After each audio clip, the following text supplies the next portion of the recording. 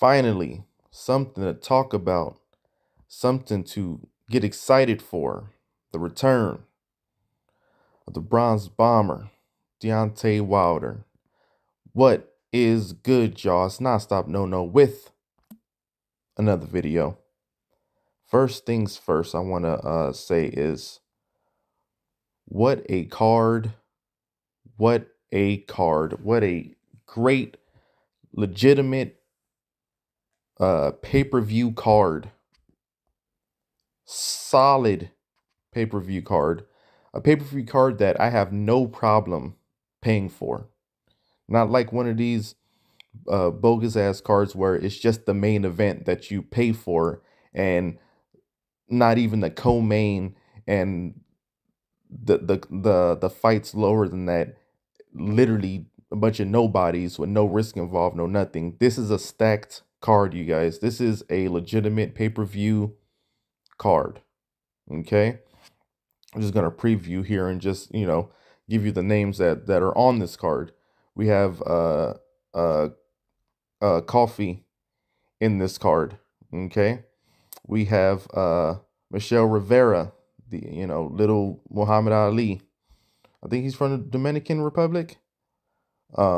He's featured on this card.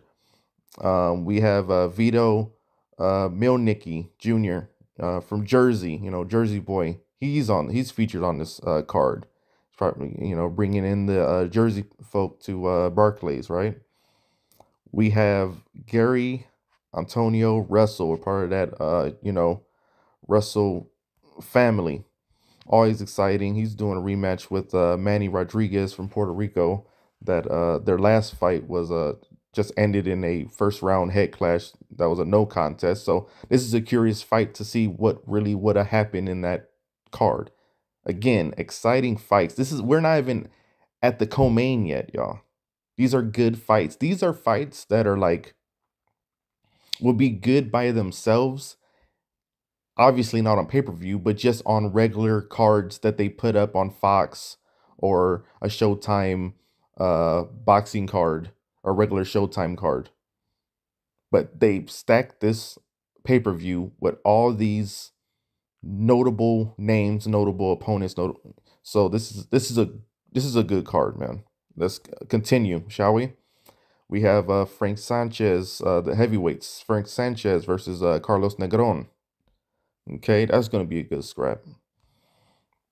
We finally get to the co-main. Caleb Plant versus Anthony the Dog Durrell.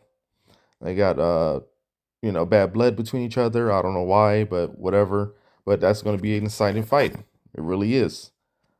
And last but not least, we have the main fight, the return. Deontay the Bronze Bomber Wilder versus Robert Helenius.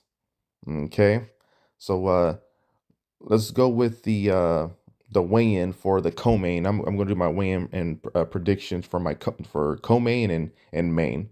The rest of them is just gonna be too long of a video. Co-main, Caleb Plant. After his loss to Canelo versus Anthony Durrell. What was Durrell's last fight? Was Durrell's last fight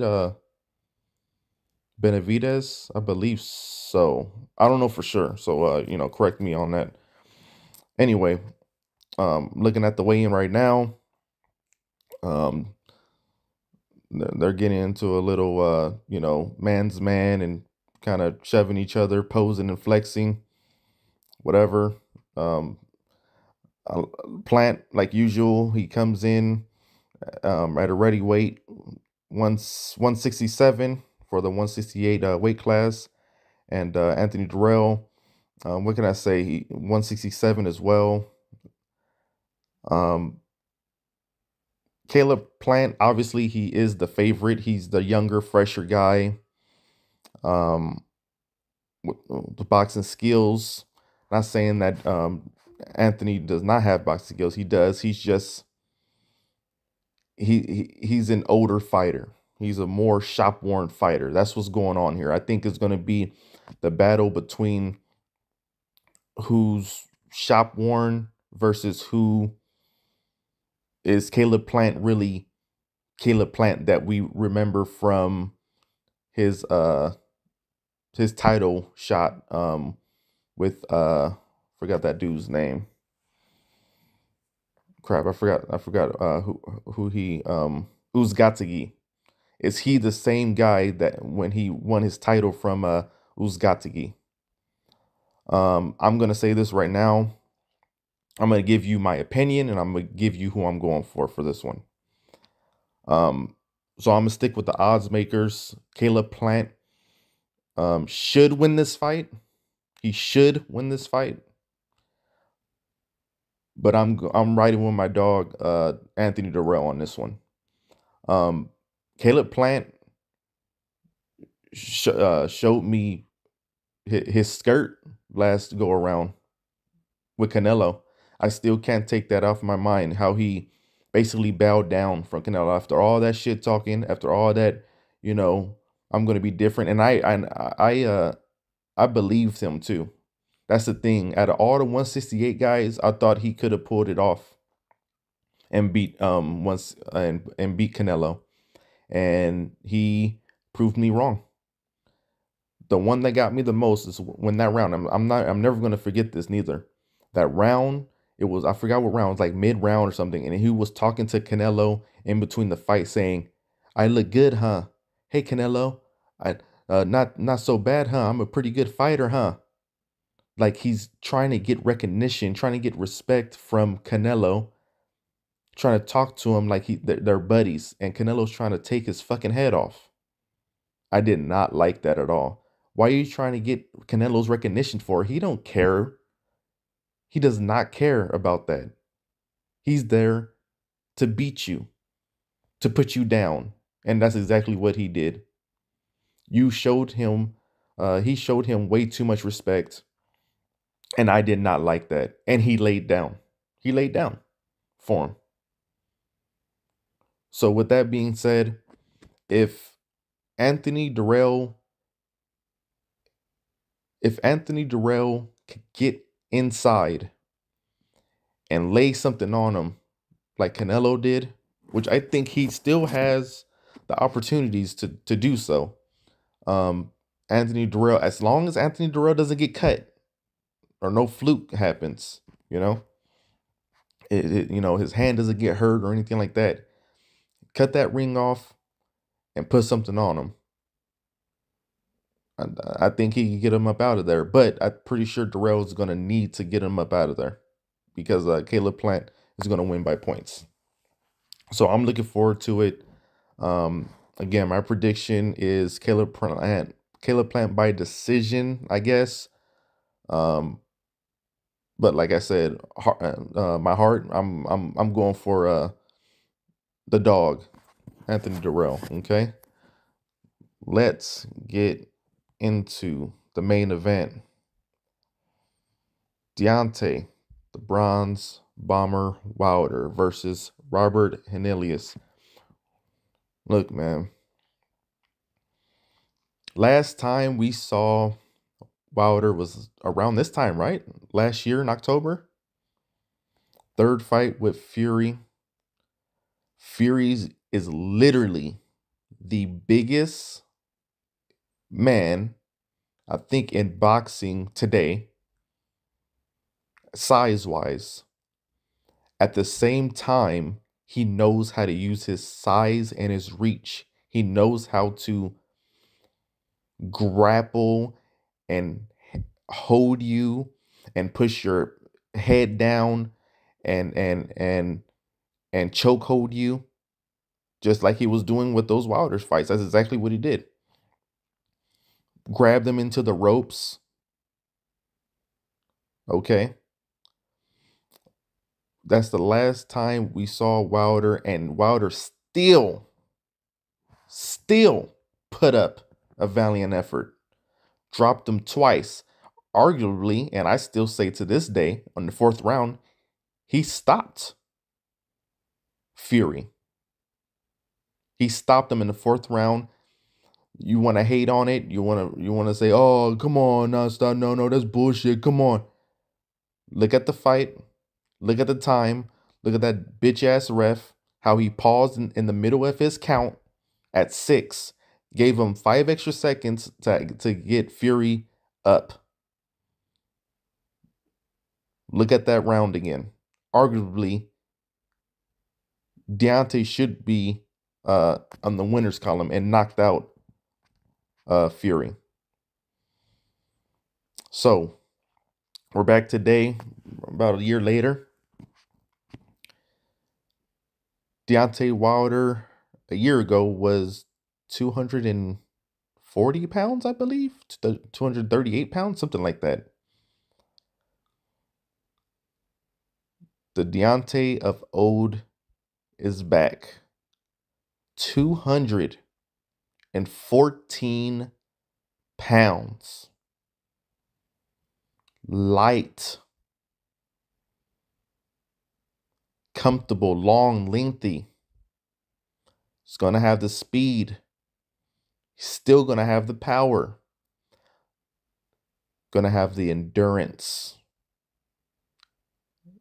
And that's for the most part right there. That right there, I emphasize, he's going to have the endurance. Okay? Obviously, you know where I'm going with this. Everybody knows their prediction. This is like probably 90% of the people. Wilder by stoppage, by knockout over Robert Helenius. Let's talk about the Nordic Nightmare, shall we? I know haters of Wilder, they're going to try and downplay this, like, oh, he's just your sparring partner, la la la, this and that, blah blah blah. Last time I checked, Robert Helenius has been on a knockout streak. I think 4 or 5 times in a row. Straight knockout streak. That's a confidence booster coming in. Wilder just lost 2 fights in a row, right? That's another confidence booster, knowing that your opponent lost. So now you know you got to give that doubt, put that doubt in Wilder's head. He knows Wilder because being a sparring partner, that's another confidence booster. Okay. And Robert Helenius, he just stopped a contender, up and coming contender in the babyface assassin of the Polish guy. I forgot his name. Twice, and knocked him out. So he's coming off his biggest wins yet, coming into this fight. Wilder's coming off his biggest loss yet, coming into this fight. So I want to say, as far as Helenius goes, this is the best circumstance that you could get, the best scenario for Wilder that you could get, versus Wilder that you could get, if you're Robert Helenius. Maybe not sure of himself, even though I know he's sure of himself, Wilder. A Wilder is coming off a year layoff, a Wilder that got knocked out twice, and vice versa. Helenius won twice, won, I think, knockouts twice. Yeah. And coming off of his biggest wins twice. This is a good matchup, y'all. Y'all can't hate on this fucking matchup. You guys are going to, but you guys can't. This is a dangerous comeback fight. You know that, right? This is a solid, real matchup. Wilder could have picked anybody, could have picked some whatever name, but he got this guy. Okay. My prediction is Wilder knockout under 6 rounds. Wilder does have the reach. That's one thing that Wilder didn't benefit from Fury. Fury had the reach and the height. Not only that, the size. Not only that, the boxing ability. Not only that, the ref. Okay. everything was stacked against him. So this one's way more on an even playing field. 214, man. When Wilder is in the 210s, in the two teens, pounds wise, he's that's when he's at his best. So I'm very excited about this fight. I can't wait for tomorrow night. Um, let's see what how long it goes. I really hope it's not like some flash knockout, like first round knockout. I mean, it is what it is if it's a first round knockout, obviously. But I want to see what Wilder, at least a couple rounds, what Wilder can do, moving, what other tricks and tactics he's been learning from Malik Scott, stuff like that. I want to see it. But if the knockout comes earlier than six, then obviously it comes earlier than six. Again, I'm predicting six or less anyway. But I do want at least maybe 3-4 rounds just to get him in the swing of things, get the ring rust out. Anyways, that's all I got. Hate, like, comment, subscribe, the whole nine. I'm out.